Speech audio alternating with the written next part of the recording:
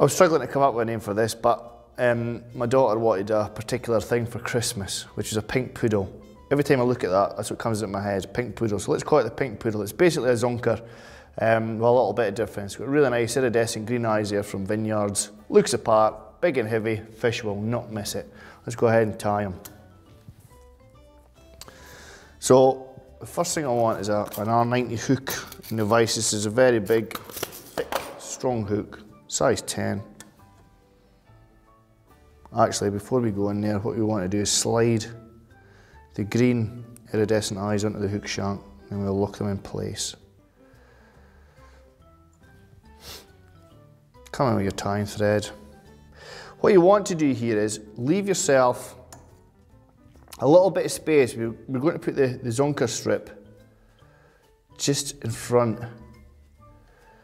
of these eyes. So leave yourself a little bit of space. A little bit more actually, a little bit more space. When you're happy, then just lock them in. Figure 8 wraps. Lock them in place, and then come in with a bit of super glue, just to ensure. You can see I've left a little bit of space there for pulling the zonker up and over. Then with your glue, shouldn't really do that with your fingers, but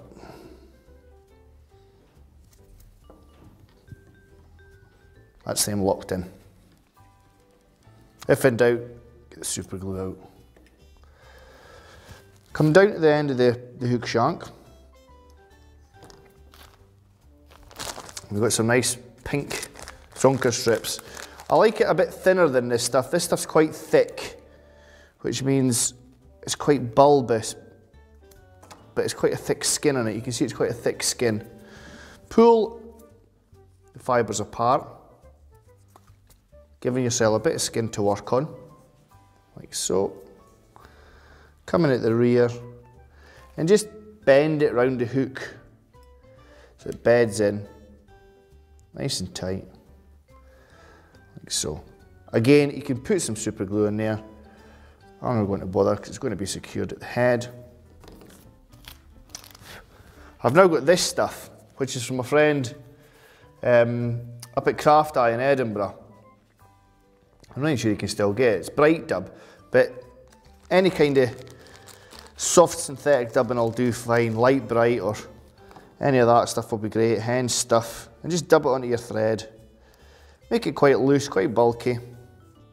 It's not going to come off. It's just all that one colour, you see. Bring it up, try and break it like that, Steve in. Pull it all together, nice dubbing rope, up behind the eyes, and just finish off there. You can bring the thread back up, over the front, secure. I want to take another strip of fur and just pull off enough to create a sort of throat hackle. This isn't pull enough, so let's just cut it. Get rid of all that fluff. Spin the fibres, like so. Turn the hook around in the vise, catch it in,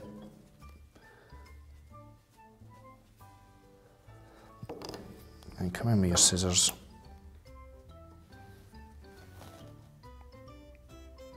This is a bit fiddly. Come in with your scissors. We can tidy all this up with controlled thread wraps.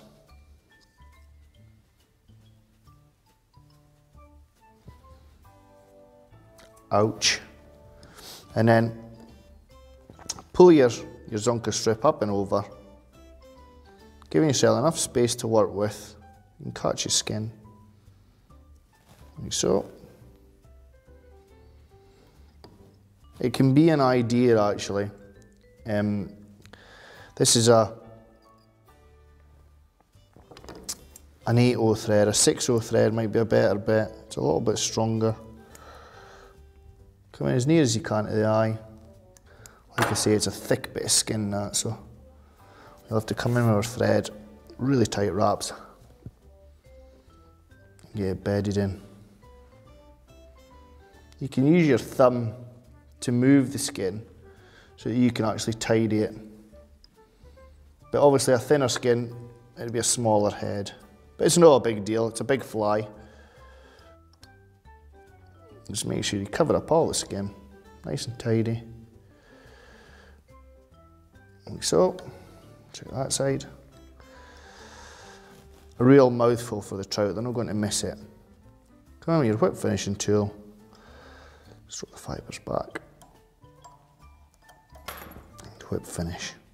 A real mouthful. Now again, just wet your fingers, pull everything back and come in with some varnish. And there's a lot of thread there at the head, a lot of skin.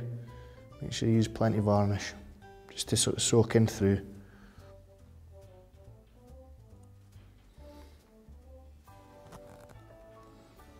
The more thread you've got, obviously, the harder it is for the varnish to soak in. Make sure none's in the rabbit. Here we are. Pink poodle. Great fly for cold water. Try it, see how you get on.